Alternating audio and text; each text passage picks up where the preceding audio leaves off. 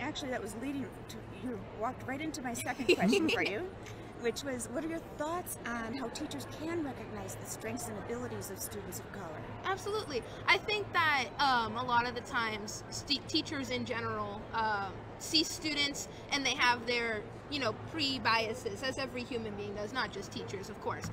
You look at anybody, not just a student, and you think something about them, whatever that positive, negative. And I think being able to recognize, and this goes for anybody in any profession, but specifically applying it to teachers, looking at your student and realizing that the color of their skin is not going to impact if they can learn. And like if they're gifted, if they can be accelerated, what they need is not impacted by the color of their skin. So looking at them and seeing that, realizing that maybe you're thinking, oh, this student is more eligible for gifted and talented than this student.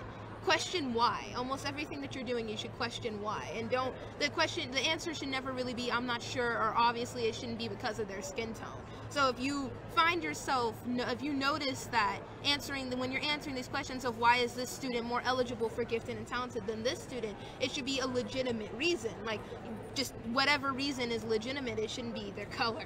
So being able to take it, easier said than done, of course, but step back and look at how you're teaching your classroom and how you look at your students is a healthy way to try to help yourself evolve.